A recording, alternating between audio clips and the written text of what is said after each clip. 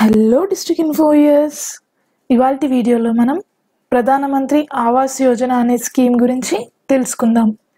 ఈ స్కీమ్ గురించి వివరాలు మరియు ఈ స్కీమ్ని ఎలా అప్లై చేసుకోవాలి అనేది మనం ఈ వీడియోలో తెలుసుకుందాం.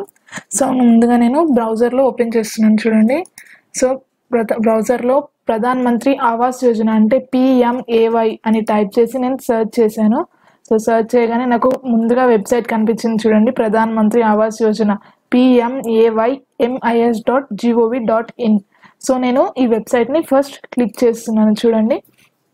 సో ఈ విధంగా క్లిక్ చేయగానే మనకి మెయిన్ వెబ్సైట్ ఓపెన్ అయిపోయింది. ప్రధాన్ మంత్రి ఆవాస్ యోజన అనే స్కీమ్ని అప్లై చేసుకోవడానికి మనకి మెయిన్ వెబ్సైట్ అనేది ఓపెన్ అయిపోయింది. సో ఇప్పుడు మనం ఈ మెయిన్ వెబ్సైట్ ద్వారా మనం ఇంట్లోనే కూర్చొని మనం ఈ స్కీమ్కి ఈజీగా అప్లై చేసుకోవచ్చు. ఈ స్కీమ్ మెయిన్ థీమ్ ఏంటి అంటే, మన పట్టణ ప్రాంత ప్రజలకి సొంత ఇంటి కలని నెరవేర్చాలనే ఉద్దేశంతో ప్రధానమంత్రి మోడీ గారు ఈ స్కీమ్ని ప్రారంభించారు. ఈ స్కీమ్ మనకి 25 జూన్ 2015 నుంచి స్టార్ట్ అయ్యింది. మనకి 2022 ఇయర్ లోపు అర్బన్ వాళ్ళందరికీ, అంటే పట్టణ ప్రాంతాల్లో నివసించే పేదవాళ్ళందరికీ సొంత ఇల్లు ఖచ్చితంగా ఉండాలనే ఉద్దేశంతో మనకి మోడీ గారు ఈ స్కీమ్ని ప్రారంభించారు. సో ఇప్పుడు ఈ స్కీమ్ని ఏ విధంగా అప్లై చేసుకోవాలి అనేది మనం చూద్దాం. సో మనకి ఇక్కడ ఆల్రెడీ మనకి ఇక్కడ కనిపిస్తుంది, చూడండి. Home search, beneficiary, citizen assessment, dashboard, PPC policy, SLNA list. So ఈ విధంగా ఇవన్నీ కనిపిస్తున్నాయి కదా. సో దీంట్లో మనం చూడండి, citizen అసెస్మెంట్లో benefit under other 3 components. So ఈ బెనిఫిట్ అండర్ అదర్ 3 కాంపోనెంట్స్ అనేది నేను క్లిక్ చేస్తున్నాను. సో మనకి డీటెయిల్స్ అనేటివి ఓపెన్ చేసుకోవడానికి, మనం ఫామ్ ఓపెన్ చేసుకోవడానికి మనకి ఇక్కడ Aadhaar card number are virtual ID, so ఏదైనా ఒకటి ఎంటర్ చేయాల్సి ఉంటుంది. సో నేను ఇప్పుడు ఇక్కడ ఆధార్ కార్డ్ నెంబర్ అనేది ఎంటర్ చేస్తున్నాను, చూడండి. నేను ఆధార్ కార్డ్ నెంబర్ ఎంటర్ చేశాను. So Aadhaar card number plus name as Aadhaar, మన ఆధార్ కార్డులో మన నేమ్ ఎలా ఉంది, సో అదే విధంగా మనం ఇక్కడ మన నేమ్ని కూడా ఎంటర్ చేయాలి. So name as Aadhar. So I agree to share my Aadhar number with PMAY, Pradhan Mantri Awas Yojana. So నేను ఇది క్లిక్ చేశాను. సో క్లిక్ చేయగానే చూడండి, నాకు ఫామ్ అనేది టోటల్గా ఓపెన్ అయిపోయింది. సో ఈ ఫామ్ని మనం కనుక ఫిల్ చేసి మన బ్యాంక్ అకౌంట్ డీటెయిల్స్ ఇచ్చేస్తే మనకి రావాల్సిన సబ్సిడీ రాయితీ అనేది మన అమౌంట్ మన బ్యాంక్లోకి జమ చేయబడుతుంది. సో చూడండి, నేను ఇప్పుడు ఈ ఫామ్ని ఎలా ఫిల్ చేయాలి అనేది నేను మీకు చూపిస్తున్నాను, చూడండి. ఇది రిక్వైర్డ్ ఇన్ఫర్మేషన్ ఆఫ్ సర్వే. చూడండి, మనకి ఇక్కడ మార్కెట్ ఫీల్డ్స్ ఆర్ మ్యాండేటరీ, మనకి ఇక్కడ స్టార్ మార్క్ ఉన్న ఫీల్డ్స్ అన్ని కంపల్సరీగా మనం ఫిల్ చేయాల్సి ఉంటుంది. So for income group greater than 50,000 per month cannot apply online. So మన ఇన్కమ్ అనేది 50,000 per month ఉన్న వాళ్ళు మనకి డైరెక్ట్గా ఆన్లైన్లో అప్లై చేసుకోలేరు. వాళ్ళు మేబీ వేరే, చూడండి, please contact banks directly to apply under CLSSMIG and visit CLSS section of MOHUA website. So మనకి డైరెక్ట్గా ఇక్కడ అప్లై చేయకుండా ఈ వెబ్సైట్ని కనుక వాళ్ళు విజిట్ అయితే సో వాళ్ళు అప్లై చేసుకోవచ్చు. సో మనం ఇప్పుడు ఈ ఫామ్ని ఎలా ఫిల్ చేయాలి అనేది నేను మీకు ఇప్పుడు చూపిస్తున్నాను, చూడండి. సో మనం ముందుగా మన స్టేట్ సెలెక్ట్ చేసుకోవాలి. సో మన స్టేట్ ఏంటి అనేది ఇక్కడ సెలెక్ట్ చేసుకోవాలి. చూడండి, నేను సెలెక్ట్ చేశాను. సో స్టేట్ సెలెక్ట్ చేయగానే నెక్స్ట్ డిస్ట్రిక్ట్. సో డిస్ట్రిక్ట్ కూడా మనం ఇక్కడ సెలెక్ట్ చేసుకోవాలి. డిస్ట్రిక్ట్ కూడా సెలెక్ట్ చేసుకున్నాను. అండ్ సిటీ నేమ్ కూడా మనం ఇక్కడ ఇప్పుడు సెలెక్ట్ చేసుకోవాలి. నేను సిటీ నేమ్ కూడా సెలెక్ట్ చేసుకున్నాను. So planning area, development area, so ఏది అనేది మనం, సో ఫస్ట్ చూడండి, are you from planning area are development area, మనం ఏది సెలెక్ట్ చేసుకుంటే ఆ ఏరియా యొక్క నేమ్ అనేది మనం ఇక్కడ ఇవ్వాలి.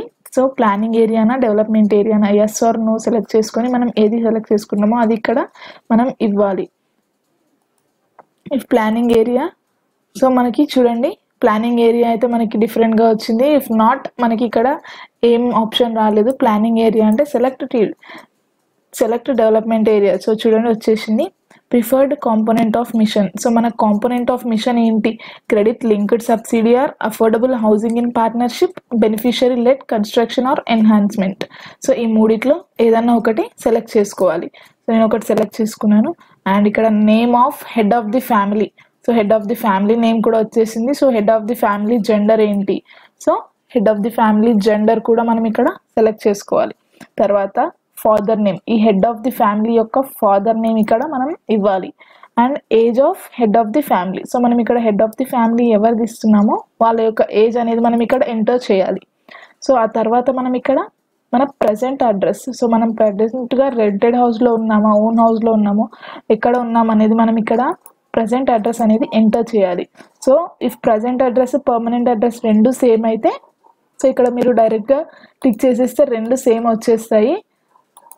ఇఫ్ నాట్, మీరు మళ్ళీ ఇక్కడ పర్మనెంట్ అడ్రస్ యొక్క డీటెయిల్స్ ఇక్కడ ఫిల్ చేయాల్సి ఉంటుంది. చూడండి, సో మనకి మ్యారిటల్ స్టేటస్ ఇవన్నీ ఉన్నాయి కదా, సో ఇవన్నీ పర్మనెంట్ కూడా మళ్ళీ ఫిల్ చేయాల్సి ఉంటుంది. తర్వాత number of rooms in dwelling unit, so ఇప్పుడు మనం ఉండే హౌస్ యొక్క నెంబర్ ఆఫ్ రూమ్స్ ఏంటి అనేది మనం ఇక్కడ ఎంటర్ చేయాలి. అండ్ ఆధార్ కార్డ్ నెంబర్ వచ్చేసింది. And name of the head of the family as per Aadhaar card, మనం ఆల్రెడీ ముందు as per Aadhaar card name enter చేసాం కదా ఫామ్ ఓపెన్ అవ్వడానికి. సో అది డైరెక్ట్గా మనకి ఇక్కడ Aadhaar card number and name of the head of the family మనకి ఇక్కడ తీసుకుంది. So other ID type, so మనం ఏదైనా ఐడి, మనం ఓటర్ మనం ఒక గవర్నమెంట్ ఐడి ప్రూఫ్ అనేది మనం ఏది ఇవ్వాలనుకుంటే, ఒకవేళ వేరే ఏదైనా ఇవ్వాలనుకుంటే సో అది ఇక్కడ మనం సెలెక్ట్ చేసుకోవాలి. గవర్నమెంట్ ఐడి సెలెక్ట్ చేసుకున్న తర్వాత మనకి ఇక్కడ ఒక family member detail, head of the family యొక్క వైఫ్ది ఆర్ ఫాదర్ది మదర్ది ఎవరైనా మనకు ఒక డీటెయిల్స్ అనేది మనం ఇక్కడ ఇవ్వచ్చు. సో ఇక్కడ నేమ్ ఇచ్చేసి మన రిలేషన్ ఏంటి, వాళ్ళ యొక్క రిలేషన్ ఏంటి అని సెలెక్ట్ చేసుకొని వాళ్ళ యొక్క జెండర్ అండ్ ఏజ్, వాళ్ళ యొక్క ఆధార్ కార్డ్ నెంబర్ కూడా మనం ఇక్కడ ఇవ్వాలి. అండ్ అదర్ ఐడి ఏదైనా, సో ఇవన్నీ మనం ఇక్కడ ఎంటర్ చేసి ఆ తర్వాత మనం మన యొక్క బ్యాంక్ అకౌంట్ డీటెయిల్స్ అనేటివి కూడా మనం ఇక్కడ ఎంటర్ చేయాల్సి వస్తుంది. చూడండి, bank account number of years stay in the city, so మనం ఇవన్నీ డీటెయిల్స్ ఇచ్చేసి weather person is with disability, so డిసెబిలిటీతో ఉన్నాడా, yes are no, if yes అని క్లిక్ చేయండి, నో అయితే నో అని క్లిక్ చేయండి. Whether the family ones a house, any house anywhere, ఎక్కడైనా ఇండియాలో మనకి ఎక్కడైనా ఓన్ హౌస్ ఉందా అని మనకి ఇక్కడ అడుగుతున్నారు. సో ఇఫ్ ఎక్కడైనా ఉంటే ఎస్ అని క్లిక్ చేయండి, లేకపోతే నో అని క్లిక్ చేయండి. ఎంప్లాయ్మెంట్ స్టేటస్, వాళ్ళ యొక్క ఎంప్లాయ్మెంట్ స్టేటస్ ఏంటి, సెల్ఫ్ ఎంప్లాయిడా సాలరీడా. సెల్ఫ్ ఎంప్లాయిడ్ అంటే మన బిజినెస్ కిందకి వస్తుంది, సాలరీడ్ అంటే నార్మల్గా private jobs, regular wages, labours, other. So ఇది మన యొక్క ఎంప్లాయ్మెంట్ స్టేటస్ ఏంటి అనేది మనం సెలెక్ట్ చేసుకోవాలి. తర్వాత యావరేజ్ ఇన్కమ్, సో మనకి ఇన్కమ్ సర్టిఫికేట్ కూడా దీనికి యూజ్ అవుతుంది. సో మన యొక్క ఇన్కమ్ సర్టిఫికేట్లో యావరేజ్ ఇన్కమ్ ఎంత ఉంది అనేది మనం ఇక్కడ ఎంటర్ చేయాలి. తర్వాత ఆక్యుపేషన్ ఏంటి అనేది కూడా మనం ఇక్కడ సెలెక్ట్ చేసుకోవాల్సి ఉంటుంది. సో మన యొక్క ఆక్యుపేషన్ కూడా సెలెక్ట్ చేసుకొని does the family member have BPL card, so మన దగ్గర యొక్క బీపీఎల్ కార్డ్ ఉంటే ఎస్ అని క్లిక్ చేసి ఆ యొక్క కార్డ్ నెంబర్ మనం ఇక్కడ ఇవ్వాల్సి వస్తుంది. సో బీపీఎల్ కార్డ్ లేకపోతే నో అని క్లిక్ చేయండి. Housing requirement of the family, మనకి యొక్క రిక్వైర్మెంట్ హౌస్ ఏంటి, new house are enhancement house, so మన యొక్క రిక్వైర్మెంట్ ఏంటి అనేది సెలెక్ట్ చేసుకొని ఇక్కడ మనకి ఇక్కడ బాక్స్ కనిపిస్తుంది కదా, ఇక్కడ టిక్ చేసి మనకి ఉన్న ఈ క్యాప్చాని ఈ బాక్స్లో ఎంటర్ చేసి సేవ్ చేస్తే మనకి ఫామ్ అనేది ఫిల్ అయిపోతుంది. సో ఈ విధంగా ఫామ్ ఫిల్ అయిపోగానే మనకి సర్వేకి అనేది వాళ్ళు వస్తూ ఉంటారు.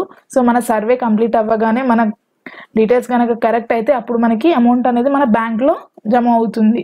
సో ఈ విధంగా మనం ప్రధాన్ మంత్రి ఆవాస్ యోజన అనే స్కీమ్ని మనం అప్లై చేసుకోవచ్చు. సో థ్యాంక్ యూ వ్యూయర్స్, ఈ వీడియో కనుక మీకు నచ్చినట్లయితే లైక్ చేయండి మరియు షేర్ చేయండి, మా ఛానల్ని సబ్స్క్రైబ్ చేసుకోండి. Thank you.